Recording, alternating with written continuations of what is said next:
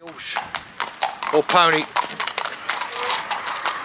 stand, and you can see now he's on his way out to work, and although he wants to go to work and he's happy to go out, etc, etc, he is standing when he's told. Now on the other film you'll see him that's it. And this is a novice on here, make no mistake. She's been with me 3 weeks now and she's been driving every day. And she's a good little driver, confident little driver. She had minor experience before going out with someone with a pony half a dozen times. So her main experience obviously has been here. So you see her control him, lovely, slack rein, he's standing, doing as he's told, disciplined, lovely. Okay.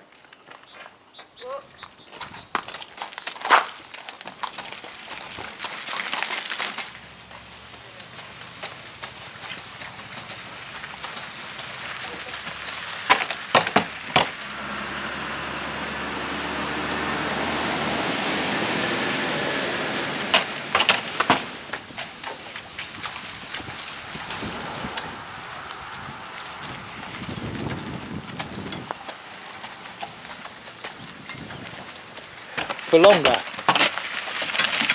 because all we're teaching him, that's better, so all we're teaching him, she's got to step over that, you see, you know, that old road sign there.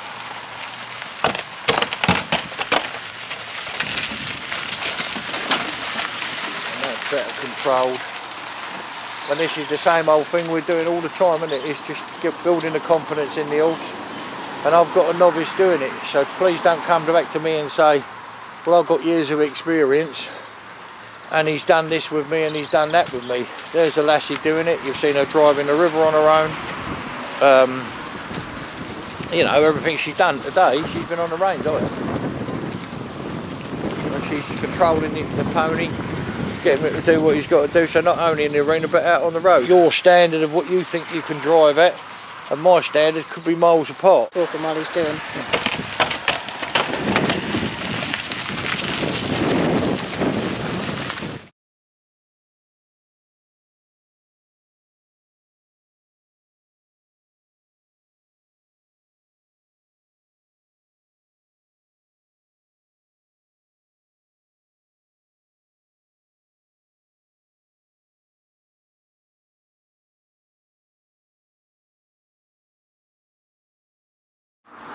Now this chap who owns this horse, and this is where the problem is.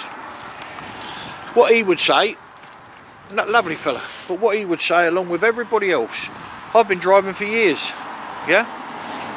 But it's how you drive and who you're with to learn from that gives you the experience to say that this lass is safe to take this horse in the water or around here on her own, right? Because she's worked with the horse, she's worked with me, and I've told her what this man drives like I've never seen. And I have loads of people say to me, I've been driving for 20 years. Well, let me tell you something. My granddad laid bricks all his life, yeah? And the last one he laid was no better than the first one, because he hated the job and never was any good at it. He got by, but that's all he done. And there's a lot of people in the driving world exactly the same. What they want to do is put a hat on their head, wear a nice apron, I've got my brown gloves, I'm doing it with one hand. I can do all that, you know, put my brown gloves on, drive a coach, do anything you want. This is nothing to do with that. What this is to do with is the horse, the welfare of the horse, the what's best for the horse, and training the horse within the horse's capability. Yeah. And just because you've driven horses don't mean to say you can get up and drive this horse, and that is what I'm saying. Or even if they've been driving for years and you say, well, I think you need some lessons, they almost get insulted and wouldn't necessarily take your advice or listen to what you're saying because they believe that they can do it anyway, which isn't always the case. And that's where, you know, we can only advise people. If they don't want to follow that advice, then, you know, there's not a lot we can do. When it goes from here, it goes with my reputation on it. Oh, Barry Hook broke that. Well, I'm telling you now, that horse there, this particular one, I would want it here longer to bring it up to the standard that I would want. You see him stand there, say, well, you're crazy. What's wrong with that? He's lovely, he's doing his job. A little bit of scooty there, wasn't it? You see it on the film. Why? We don't know yet, but we'd find out. Went over it and over it again, got used to it. He'll be out on the road. All right with the traffic, see something a little bit unusual, got some ladders on the top or a trailer on the back, he could lose it for a few strides. Well, that is not trained. That is not to the standard we produce them.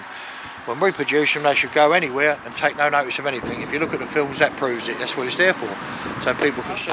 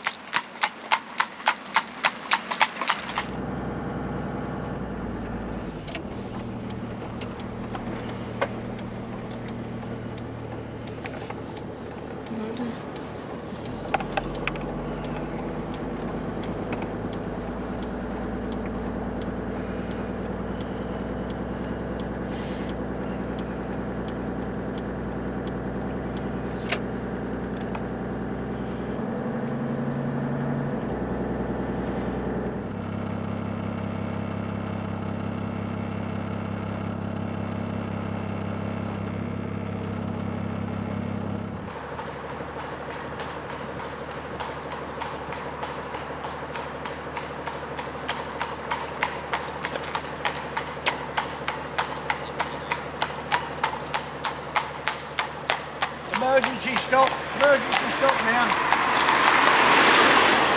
Okay. What do you think so far? Pretty good. What the horse needs to do is go away, let him get to know the horse again, let him to exert his authority on the horse, like grooming it, picking its feet up, doing it, leading it out, standing it, walking it around in traffic, doing all them sort of things, right, to keep him, you know, to keep him in charge of the horse rather than the horse doing what he likes. Then come back to me and spend some more time, you know, just polishing him and getting him used to it. This is the lad that owns this grey horse. In my opinion, he's no driver. I don't think he's a competent driver, in my opinion. Foggy's on automatic pilot at the minute, so he's doing as he's told. He's not been asked a question at all, right? So you can see that. So what we've done, he's brought his friend with him, and I've got his friend to sit down on there. Now his friend is horseman, he's a rider, not a driver. So what we've done, we've put a line on there onto his head collar, so if the fella's got a problem, he can step off. But it's been their choice to take the horse out, with me covering them behind and going past them in front and being with them, but not actually with them as such. They want to take him home early and drive him, it's their choice. He's been here 6 weeks. I warned him he might be here 7, possibly 8 weeks. He had a bad start in life, and you know, but they want to take him home and drive him, so it's their choice. Already this horse has started to lose confidence in his driver. As if you see the first bit of film, and now he's just saying, "You there, you sure?" And I think he said he had a bad horse before that was really ill-mannered and hard to drive and everything like that, and he managed with him. Well, he might have been the cause of the horse being the way he was, I don't know. There's nothing to do with that, how much experience you got and all that. There's plenty of people out there with the reckon they got loads of experience.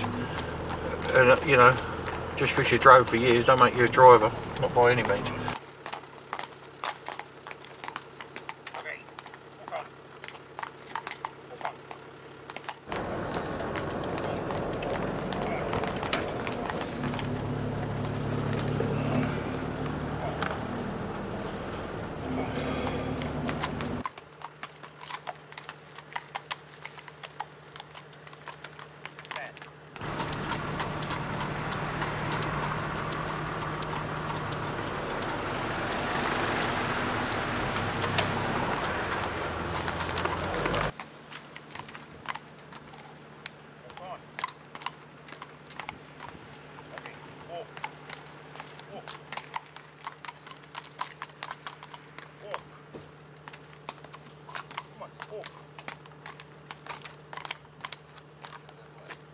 See what I mean now?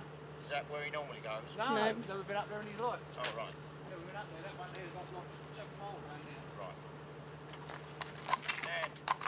And you don't want to go down here. And this is the argument you're going to have with him. This is exactly what I'm saying. So, Get on with it.